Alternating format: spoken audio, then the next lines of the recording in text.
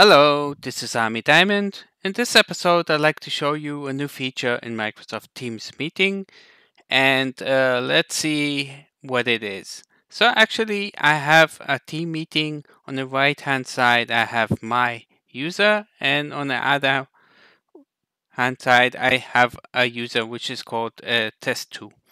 Now, my user will go to the share button. And when he scrolls down, he sees the PowerPoint Live, but now he sees also the Excel Live preview. So he can choose from all of the list of Excels. He can click more, or he can go down or take from OneDrive or upload from the computer. So let's just take something that exists here. It will ask us, do you allow to share this with all participants? So I will say yes. And actually it will open up on the screen of all of the people in the meeting. As you see, this is my user and this is the other user. We see the same. We see here like a red square where it says you're presenting.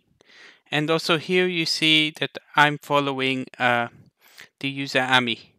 Now what I will do is actually I will start editing and I will write here, for instance, my name, Ami, and you will see the other user actually will see in a second the name that I typed. You see this is Ami, and I can also try to type here my other user's name. So let's put here 10,000, and we should expect that this will be updated as well here. Let's scroll down.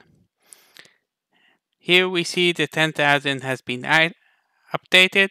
So it's actually during the meeting, we're doing co-authoring, and so this is really cool. So this is actually amazing.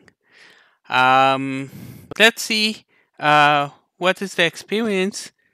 By the way, you see here I have resume following. So if I click this, that means I follow the presenter.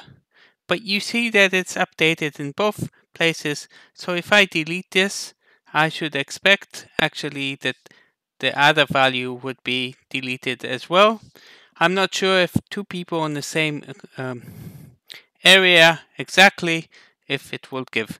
But I'll stop sharing this, and I want to show you actually that I share something actually not from the list here.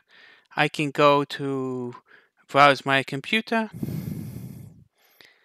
So I'll click on it and let me look for this Excel. Again, it will say this file is already existing. So I will just replace it. It doesn't matter. It will ask, will I be willing to share it? So I will do that. And now we will see the same experience. So you see actually here I can write XXXX, and here I will write YYYY. And we should see all of the information updated. Yes, this what should happen, and actually you see now it's updated in each place, and we see each one who's the user that is where. And this is the new feature. So this is supposed to bring lots of productivity and collaboration during the meeting. Instead of sharing, each one can type from their side. So try it out and let me know what you think.